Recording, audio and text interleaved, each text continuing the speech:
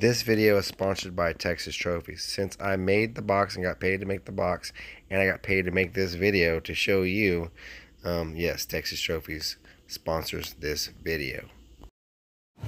Hey everybody, welcome back to the shop of Texas Trophies. I am so busy with that chicken coop that I decided to make a video at work of a Master Sergeant, an Air Force Master Sergeant Chevron shadow box, a retiring shadow box for a customer that ordered it. So this is the steps and processes, some of them. I just wanted to put a video out so you guys could watch some woodworking. I have not been able to turn anything at the house because that coop is really taking my time, and it's not like it's a bought thing where that there's directions and stuff. I'm making it up as I go. So, and then the raccoons have to be, it has to be fortified, otherwise my chickens will die. So this is the bottom rocker of the Chevron box that I'm cutting out right now, and I'm gonna sand it here in a minute and stuff like that. But and leave me a comment down below if you guys want to see a video of the chicken coop or something like that when it's finished, or when it's finished, I guess, because there isn't going to be anything step by step because I haven't been videoing it. Alright, check this out.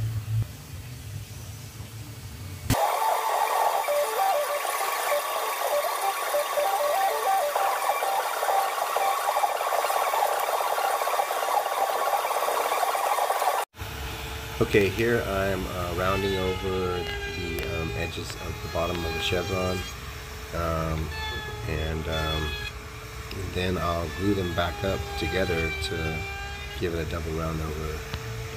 Right about now. Bam! There's the glue, tight bond, and it just takes a little bit, so I put too much on there right there. And I wiped it off on my favorite desk in the world twice, and then so just clamp it up and let it sit for an hour, and it's good. And then the next step.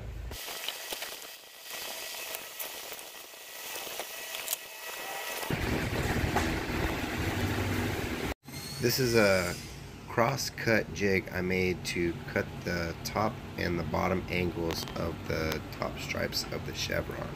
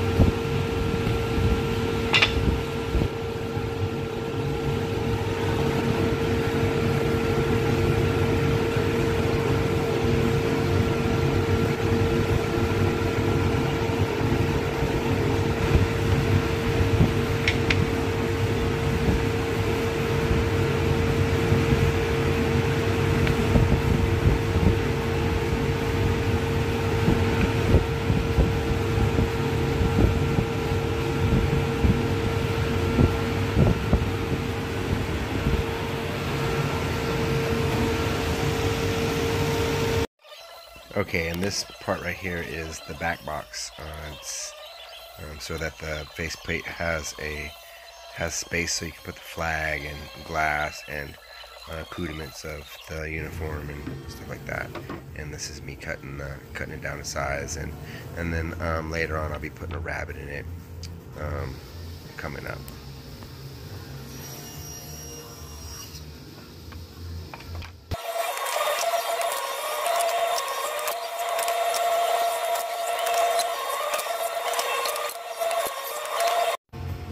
Okay, and this part is not a safe thing to do. Please use your push blocks and stuff like that.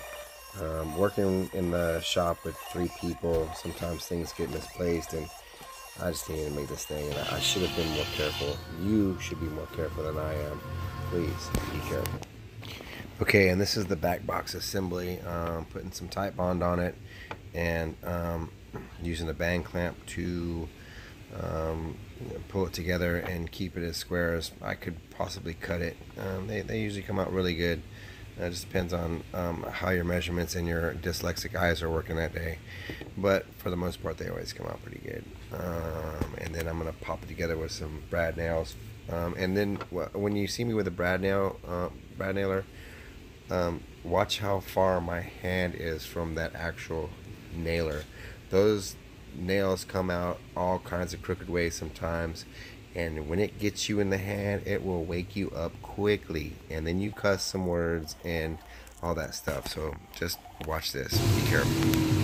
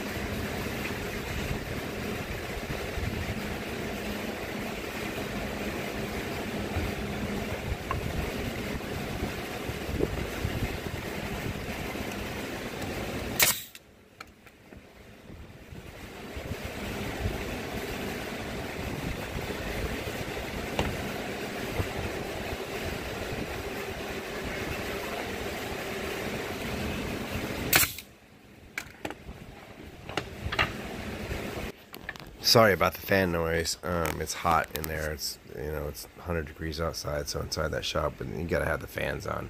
Here I am shaping that bottom rocker of the chevron to the side pieces so that they match up, and then I will have to re-round it over because it flattens that round over out. So that's what I'm doing here.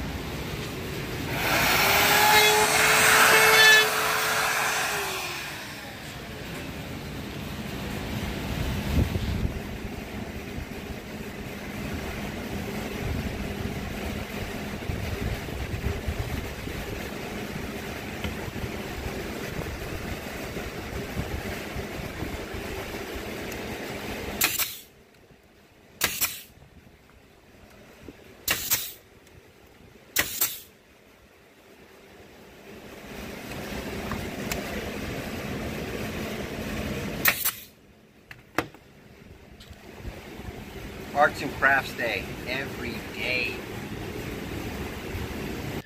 Okay, that's an Air Force Master Sergeant Chevron Retirement Shadow Box. If you like this video, please like, subscribe, and share. Thank you very much for watching. I'll see you on the next one.